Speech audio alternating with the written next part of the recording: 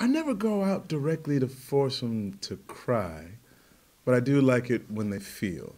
I think like even more than hearing about the tears, like I'll hear every once in a while, like people like after episode 7 when Randall and Kevin were reconciling with one another, somebody said like I just called my brother to tell him that I loved him. You Yeah. know what I mean? Like those types of things, the connections that people may have let fray, that they feel emboldened to re-strengthen again.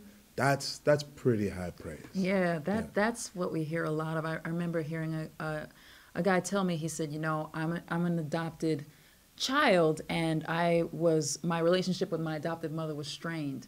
And he was like, this show made me call her, and now we're talking again. And I have people who say, yeah, I call, my brothers, and what you guys have done is made it okay to be generous of spirit. Things like that. And you're like, what? Yeah. I didn't even, what? Yeah. The way people, even the way people speak about it, there's something so beautiful in the way that they describe it that just, it blows my mind every time. I don't think I'll ever get tired No, of not of hearing, that. or no, you don't get used to it, I guess.